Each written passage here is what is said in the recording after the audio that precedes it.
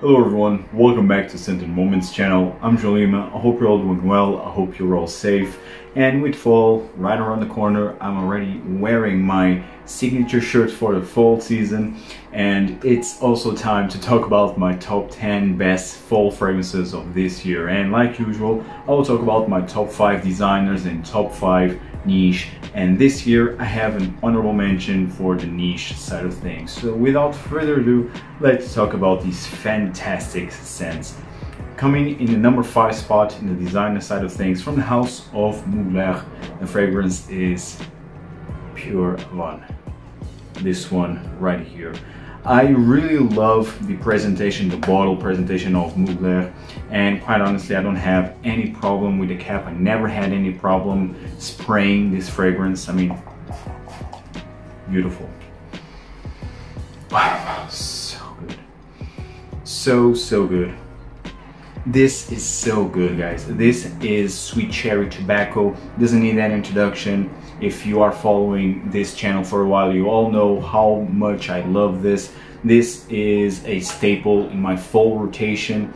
I think out of all fragrances, this is the only one that always been in my fall list.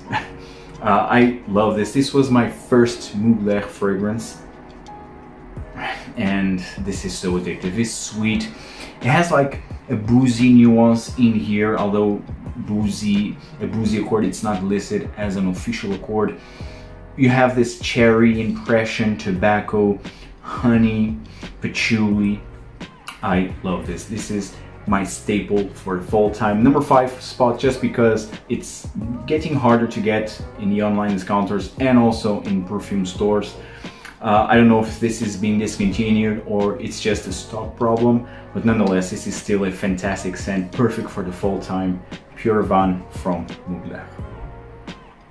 In the number 4 spot, it's a fragrance from the house of Givenchy, and it is Givenchy Gentleman EDP Parfum. This one right here. I love this fragrance, but this was not love at first sniff actually. Because when I first tried this fragrance, which was like a couple of years ago, when this was first released, I was not very impressed because back then you had Valentino Homme Intense, Dior Homme Intense, Prada Homme Intense. I mean, you already have some fragrances that goes in the same genre, that shares the same character, or at least has a similar character. But this one, it's different enough. This one, it's not very strong in the iris. The iris here, it's not very prominent. It's more about patchouli. It's more about balsams. It's more about the vanilla. And this, unlike Valentino Homme Intense, I think this is a bit more formal, more rounded, a bit more elegant than Valentino Homme Intense. Man, I love this. Perfect for the fall season is Givenchy Gentleman EDP Parfum. In the number 3 spot, I have a fragrance here from the house of Davidoff. And this is so good and so affordable. It is Zino. This one right here. I love this. And this is so cheap. I mean, 20 euros for a 125 ml bottle size, like this. It's mature, it's a bit old school, but in the best way possible. Still modern, still wearable to this day. Heavy on the patchouli, it's quite earthy, chocolatey even. Smoky, has some incensey feel in here. Also has a barbershop nuance in the opening. Man, it's perfect for the fall season and great performance actually. This will last you through the entire day. Great sillage also. I mean, I'm so impressed with the quality and the performance of this fragrance, and so affordable. Perfect for the fall season. Davidoff Zino. In the number 2 spot, it's a fragrance from the house of Cartier, and I think you all know what fragrance is. This could be easily number 1, but number 1, it's incredibly affordable. So from Cartier, Pasha, the Cartier Parfum. Love the bottle presentation, love the cap, gorgeous presentation, love the color of the liquid. This fragrance is fantastic. This has that Pasha Eau de Toilette, the original character, with the barbershop. It's very heavy with the lavender right in the opening, but it has a heavy oriental facet. It has a lot of amber, sweet, sticky, not overly sweet. It has like a boozy, honeyed feel that actually it's not listed as an official note, but I get that impression in here. So sophisticated, so addictive, so good. And the performance, it's fantastic.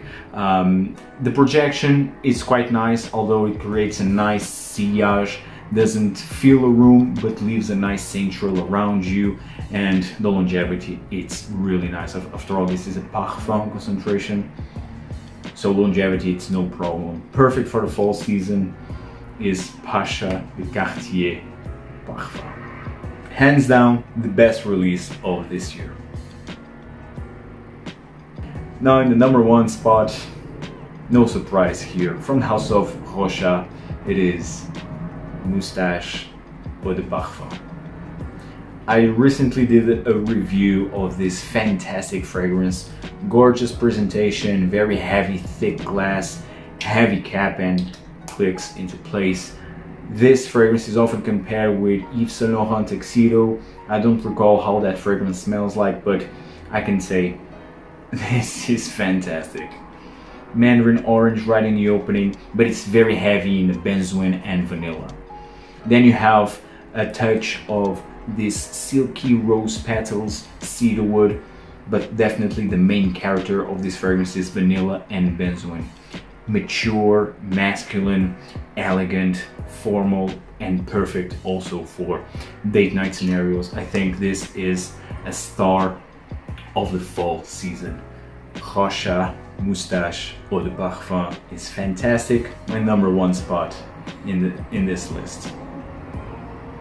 Now let's talk about niche fragrances, and I have an honorable mention like I told you, and the honorable mention that I have here, it's from the house of Comporta Perfumes, which is a Portuguese niche brand actually, and I already talked about them briefly in a video, and this one is perfect for the fall season. It is Muda, this one right here, created by Luca Maffei. This is a stunning rose scent with a boozy nuance. It's a sweet, borderline jammy rose, but at the same time very smooth and silky. You have patchouli, you have vanilla, you have myrrh in here. This is perfect for date night scenarios. It's very cozy. It's perfect for the fall season. I could easily include this in my top 5 niche fragrances, but well, I have other ones that are equally good, equally amazing, but I wanted still to give a shout out to this fragrance because definitely deserves much more attention. And I love the bottle presentation here, although it's very similar with Rochas bottle, but still I love this presentation. So Muda is my honorable mention. So coming in the number 5 spot, it's a fragrance from house of Baruti, and it is Chai. This one right here. This is perfect for fall. I think this is the fragrance that perfectly captivates fall season. Incredibly spicy. You have cardamom, you have ginger, you have cinnamon, and then you have milk, you have black tea, you have vanilla. I mean, this is a tea-based scent with a lot of spices. It's warm, it's cozy, slightly sweet, so unique and so long lasting. I mean, the performance of this fragrance is incredible. I love this fragrance. One of my favorite tea-based scents, one of my favorite spicy scents. Baruti Chai in a number 5 spot, and actually it's one of my girlfriend's favorites as of late. In the number 4 spot, it's the best vanilla in the game. Number 4 spot just because it's very expensive and you can't find it in the online discounters, or at least it's very hard. Created by Francisco Urchan, it's from the house of Indult. The fragrance is Tihota. Tihota is by far the best vanilla in the game, in my opinion, of course. This is all about vanilla. This has like a fresh cooked vanilla cupcake. a freshly baked vanilla cupcake. Man, it's so good, delicious. The performance, it's incredible, great sillage, will last you through the entire day, and it's all about vanilla. This is so delicious. If you love gourmand, if you are searching for a vanilla scent, this is the one to go. And I think vanilla works perfectly in the fall season. Also in the winter time, of course, but mostly during the fall. And this is so cozy, warm, addictive, perfect for Netflix and chill moments, perfect for date scenarios, of course. I love this. It's a masterpiece. Tihota from Indult. It's 180 euros for a 50 ml bottle size like this, so that's why it's just number 4 spots, but still, it's a masterpiece.